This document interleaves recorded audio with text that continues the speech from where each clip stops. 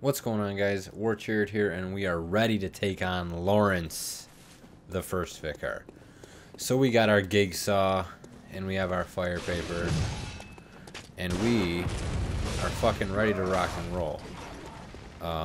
We know that beasts are weak to saws and fire, so we're going to use that knowledge, and we're going to fucking murder us some bosses.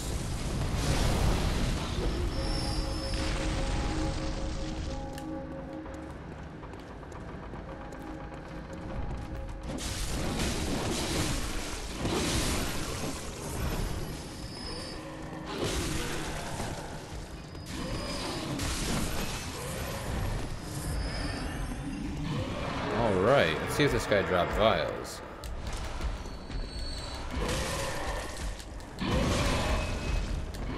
He did.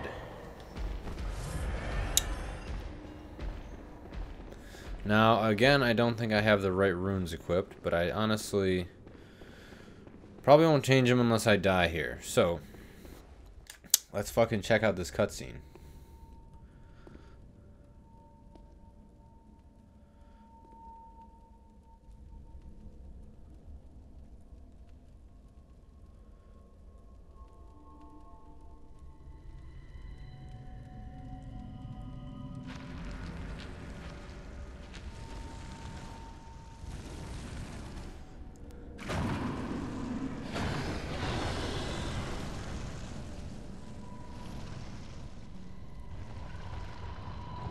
We also have new armor. Got the Canehurst set. Alright, Lawrence. It's me and you, buddy.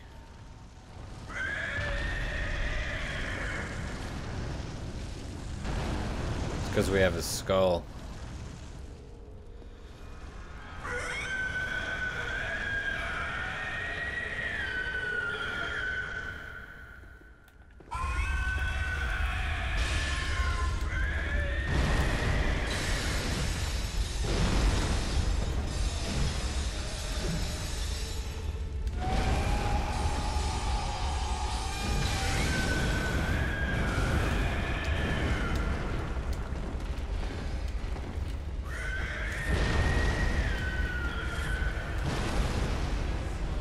Let's get in on this popsicle. Oh, the frame drop.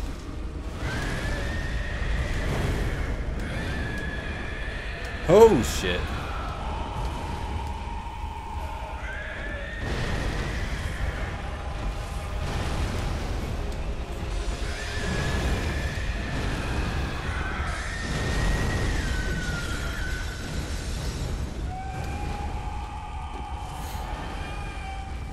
Come on, big boy.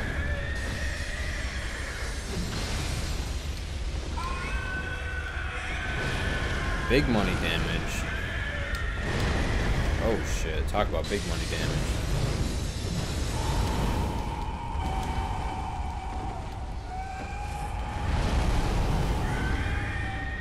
Talk about big money damage.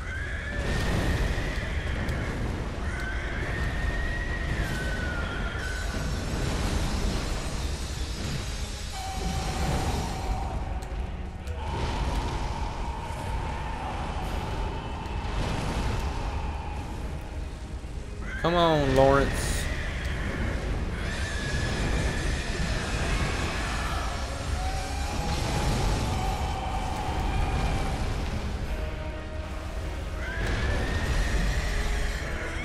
Trying to play left or play right here.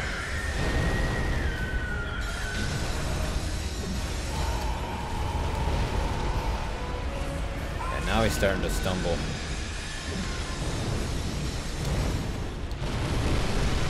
Now, I'm not too familiar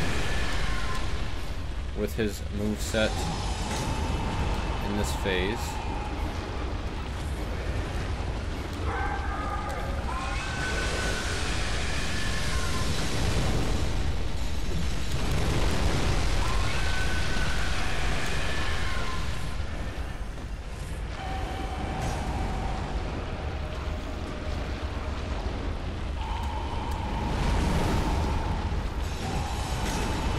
Oh shit.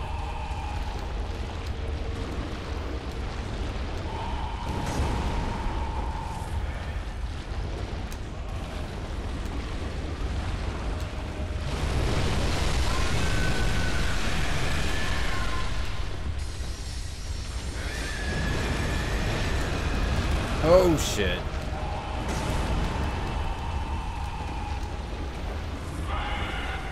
Running a little low on blood vials.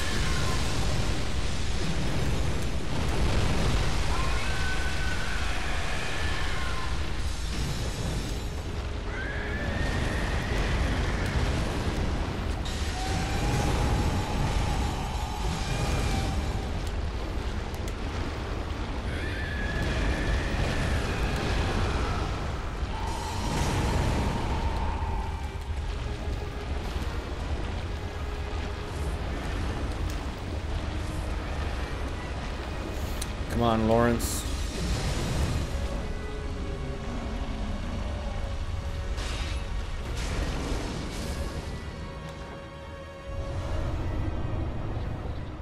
And there you go, folks. Lawrence, the first fucking Vicar, taken down first try. Although he did take us to 0 blood vials, which that is no joke.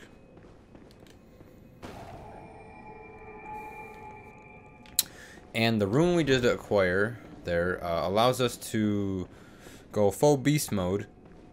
And if you remember the NPC we encountered early on in the DLC that was doing the beast jumps with the dual beast claw, the rune allows us to do that jump attack. So if you're doing a beast build, that is definitely a really fucking cool thing to have. Well, I believe... Oh, and before we go here, I did get these 2 items off recording. I got the beast cutter, and I acquired... where is it? Oh yeah, the butcher set over by the church cannon guy. Bought a few other, like I got the repeating pistol, upgraded that.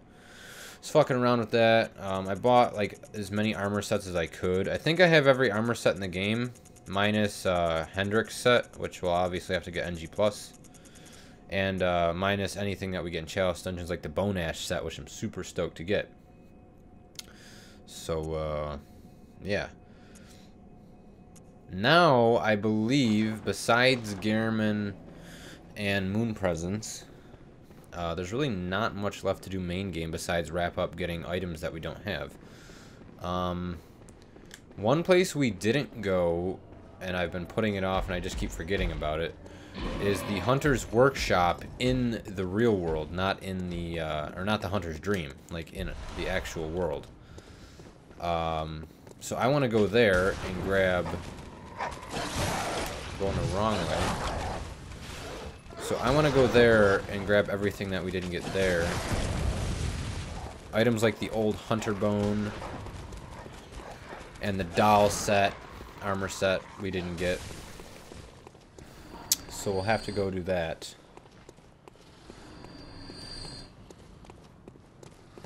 Watch out, fuckboy. I'm on a mission.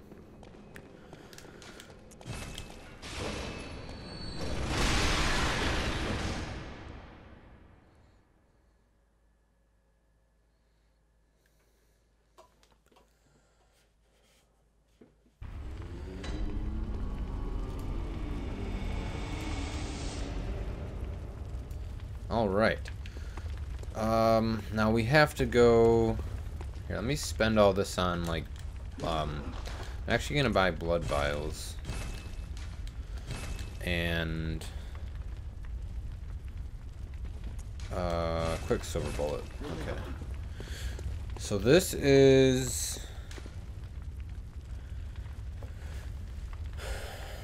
I believe we can go to Cathedral Ward and get there pretty easily.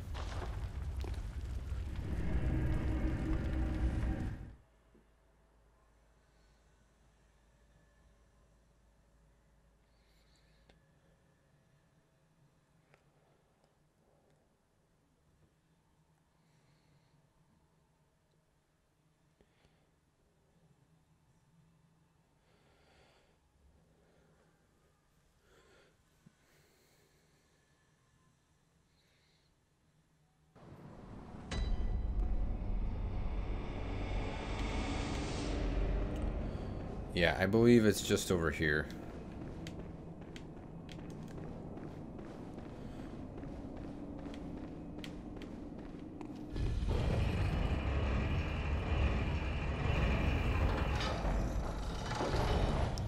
Alright, so we have to go up. Or no, we go over here, but we gotta go down instead. And all the enemies in this area right now are just fucking joke city. Like, these are like mid-game enemies, and we are post-DLC. So we're basically going to shit on them. We have to... Oh yeah, we have to go down here. So... Yeah, we have to go down here, because that's the tree. That's like the one that Gehrman's at the foot of.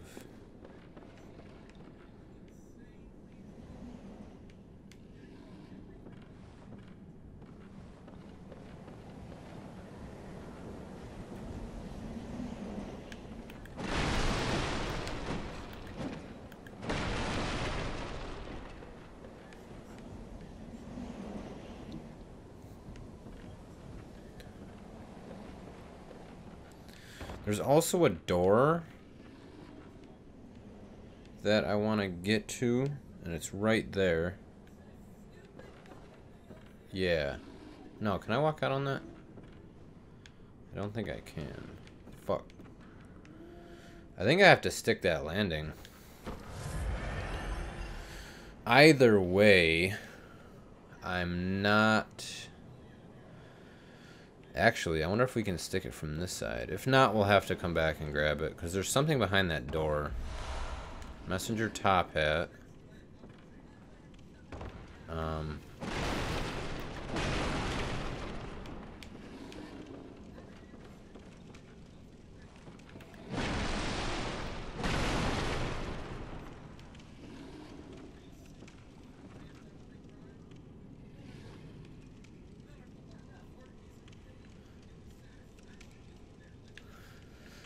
I think we'll have to make the jump from up higher. Madman's knowledge.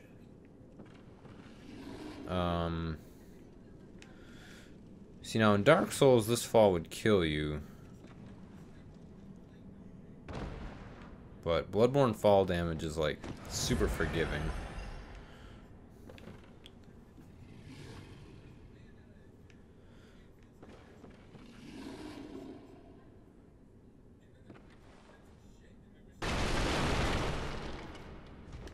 This guy's normally kind of tough to beat, but...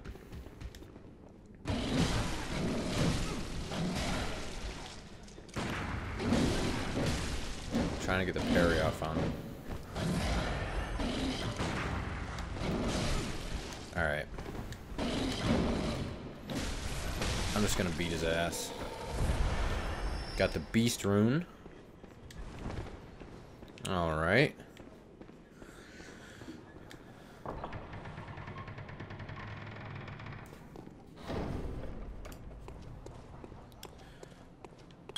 And this is actually a whole little area we haven't even been to yet. But you'll see here, we'll clear it in like a quick minute. Like, we were meant to come here probably like not long past Vicar, because it has this. And this is like meant for early game. The Fire Blood Gemstone. You're supposed to find that like pretty early on. This is just a pretty short section of an area that, you know, there's not really a whole lot to. I think there's a bagman over here. Unless it's already like... Unless, like, the bagman time is already over. Oh, yeah, the sweaty set. We never got that. Yeah, see, it's just like one big loop. At some point, if you come here, there's, like, a bagman standing over here. And it, kind of fucks you up because he's a bagman. But, like... There's really nothing in this game that can fuck us up now. Like, Gehrman and Moon Presence, yeah, we might die a few times to each of them, but, like, it shouldn't be a big problem. Moon Presence is the only one that I'm still kind of on the edge about, just because I've never fought him. And I've literally fought in... Even when Coast took us, like, 15 tries, I had fought him before, so I knew, like, what he could do. So...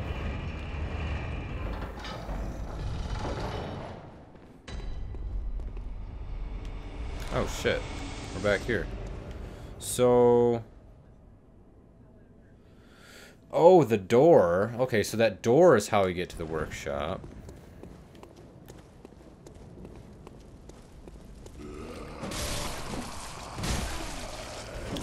Please, bro. You guys used to be a thing, and now you're just not a thing.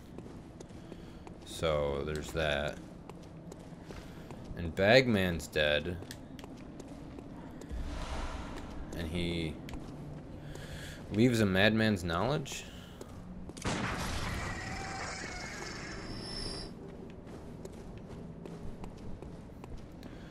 Okay, so we'll have to make this trip one more time.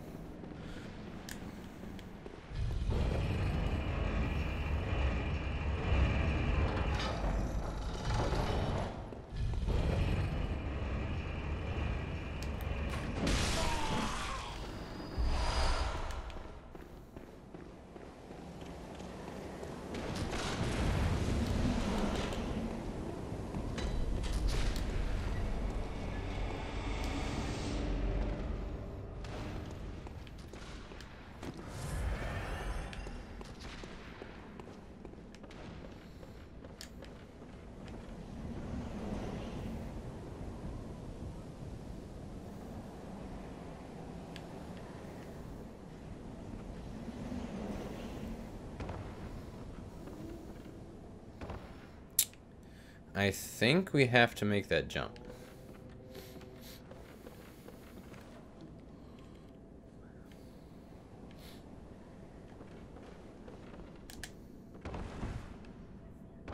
Oh my god.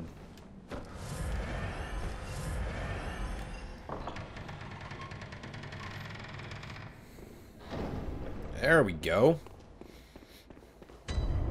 And abandoned old workshop. So this is actually a completely new area, but it's not.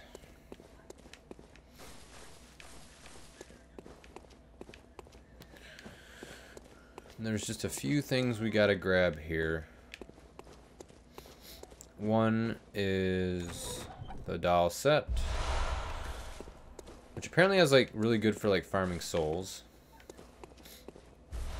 The old hunter bone, which increases dodge frames, I think, when dashing, or it makes you like slightly invisible when you dash. And the fourth 1/3 umbilical cord. And an abandoned doll.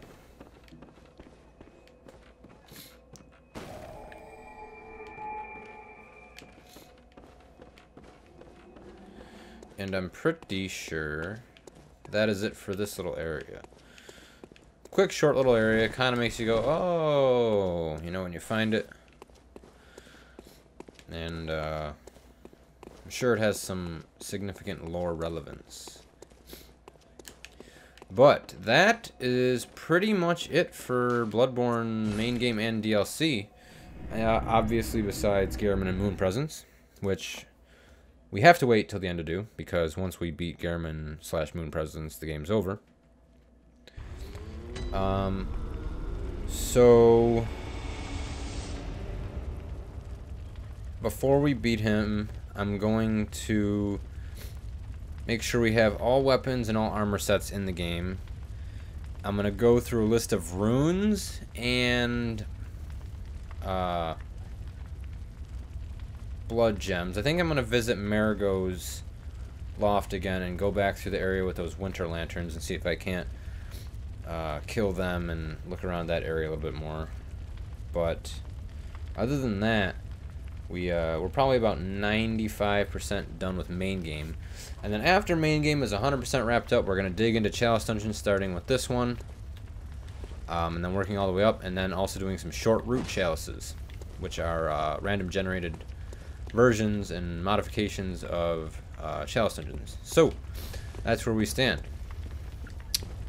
and that's where we're heading. So thanks for watching, guys. Hope you enjoyed, and we will see you in the next episode of my Bloodborne playthrough.